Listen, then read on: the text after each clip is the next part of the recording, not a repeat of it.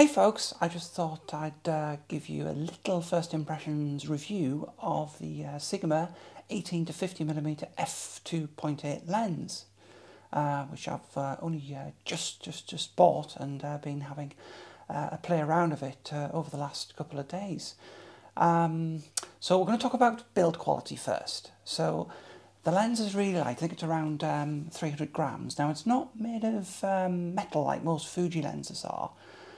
However, it's made of a very high quality plastic. If you've ever handled Canon lenses before, you'll know the kind of plastic I mean, which is quite a cheap, rattly plastic. It's quite a solid plastic, and the focus ring and the zoom ring, which is funnily enough reversed, are actually quite like rubberized material, so very grippy, and the lens feels really solidly put together. It does have a gasket on the back of the lens. However, if you check the instructions that it comes with, I know a lot of people have said that the lens is weatherproof. It's not listed in the instructions as weatherproof or weather sealed, but the gasket will obviously help a little bit with protecting the weather sealing on the camera.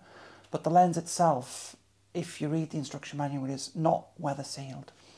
Now, I've been testing the autofocus, mainly in video. I can say in photography and stills, the autofocus works really well, as I would expect. Equally up there with the Fujifilm XF 18-55. So very nice, snaps onto the objects really well, depending on the autofocus mode that you set. So in video, as you can see from the me running backwards and forwards, look, I can run now, to the camera, it's not too bad. It sometimes missed me a few times, but that's more the case of, I think even in the newer X-T5 that we're filming this on, Fuji doesn't always pick up the face, but it seems to pick me up quite well. And again, I think it's up there with the XF 18-55, which is its competitor, but it's significantly cheaper than its competitor. So all in all, I'm especially in stills, but pretty good in videography. And of course, this video that we're recording on the X-T5, the review, is actually being done on the 18-55. Sorry, 18-55. It's been done on the 18-50 Sigma lens.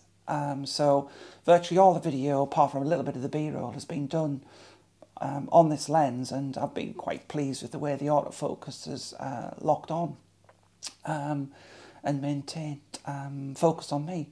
As I'm looking at the camera now, I've got my monitor on, and I'm looking up at the monitor, and I can see that there's an eye box. It's swapping eyes as I'm covering my eyes, and it's locked onto my my eye with the eye autofocus that's switched on at the minute. So make your own mind up from the videos I've shown you. I've also done some close-up focus, and this is what we're going to move on to. That the lens has almost macro capability. At 18mm, it can get in extremely close to the subject, maybe an inch or so from what it's focusing on, and even at 50mm, it can get within probably about 10 inches, 10 to 15 inches of roughly of what you're focusing. It's almost like having a macro lens, and you can see from me moving my golem up and down in front of the camera that actually it's focusing quite well on it, and it even was picking up the eye, even though it's because it's a humanoid shape, and it was locking onto that, and I was literally popping it up with the focus set to 28mm at the minute, and it was probably no more than about 4 to 8 inches from the camera as I moved it backwards and forwards, not far at all. So when you're getting this lens, you're getting not just a competitor to the Fuji, but something that actually could work as kind of like a macro lens. And as you can see with some of the samples I've brought up already on this from the stills, you can get very close.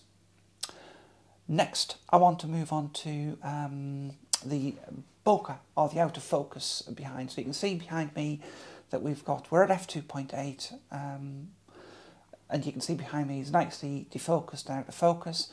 And again, on the autofocus samples that you saw me doing, you'll see again I've got some blue lights on there, and how they defocus and you get the bokeh balls. And I've got some sample shots that I took into quite strong, harsh light, because obviously it's winter and here in the UK. So, you know, it's quite challenging conditions. But even flaring isn't too bad either at all. At f5.6, the bokeh is a little bit square, like octagonal, hexagonal. You can see the aperture blades on it. At f2.8, it's more or less round, and it's quite pleasing. There's very slight onion skinning, but not anything dramatic, and the fall off is really nice. So I'm going to bring up a few more sample photographs to talk about, to show you some of. Obviously, you've seen some of the bokeh and the shallow depth of field and the close focusing of the lens, depending whether it's fully zoomed out, fully zoomed in. And as I say, it produces very pleasing pictures. At f5.6, it starts to sharpen up really well in the middle. It's pretty sharp. I would certainly consider using this lens for portraits. And even in f2.8, it's not too bad. It's not terribly soft. It's very slightly soft. It's softer in the corners, but for what you're using it for, I think it's got a lovely character to the lens.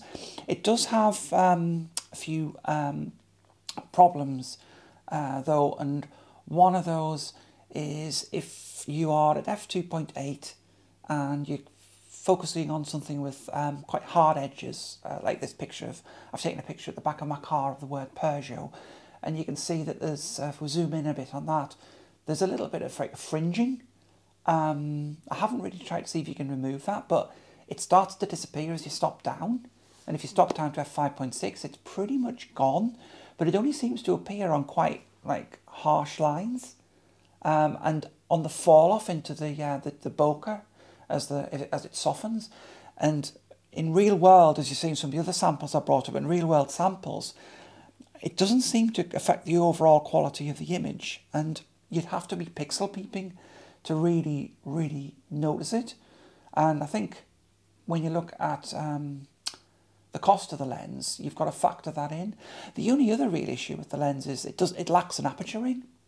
But to be fair, if you're comparing it to its direct competitor, which is the Fujifilm XF 18-55 f2.8 to f4, it bests that with its fixed, its constant f2.8 aperture. But at the same time, it's much cheaper, and the aperturing on the Fuji lens is just a clickable dial. It's not a proper aperturing. It's not, so you can't really use it to see what you're doing.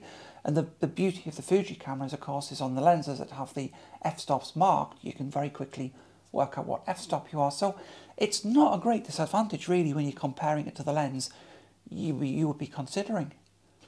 So it's really, to sum up, it's only £430, which is an incredible price for what you're actually getting. It's well built. It has good image quality. It has macro capabilities. It comes with a little hood, which works quite effectively. It's super light at around about, I think it's around 300 grams. And it is probably going to get me to sell the XF 18-55 as well, I think. It's that good. There are certainly compromises. It doesn't have an aperture ring as such, but you can do the aperture on the dials. It's not the same metal build quality. It's not weather sealed like some of the other Fuji lenses are, but there are always going to be compromises at this price point. So all in all, I've been using this lens for the last sort of week since I've had it, and thoroughly enjoyed it. It's super light.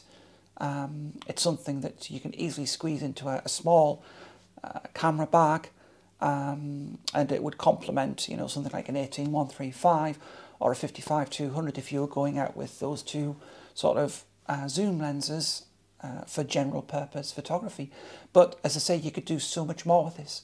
I think you could do portraits with it. You can do general landscapes with it. You can do macro work with it. It's not a full macro lens, but it's certainly capable. It's a good videography lens. It does have a little bit of focus breathing when you zoom. If you zoom very slowly, it will kind of hold focus. It doesn't have that aperture fluttering that the Fuji lenses have, but hey, who zooms when they're making films? It's kind of a cardinal sin, I think. Set your focal range up and then you're not really bothered about it. A lot of people will comment about lenses sort of losing focus when you zoom in, but don't zoom. Stop your recording, recompose, and then do that. It's just, you watch a feature film, very rarely do you see them zoom. They'll cut to a different focal range. So those problems are minor.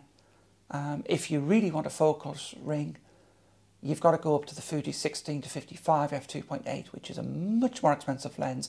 It's much heavier, although it is weather sealed, but there's similarities. You know, that in sharpness, this lens is up there.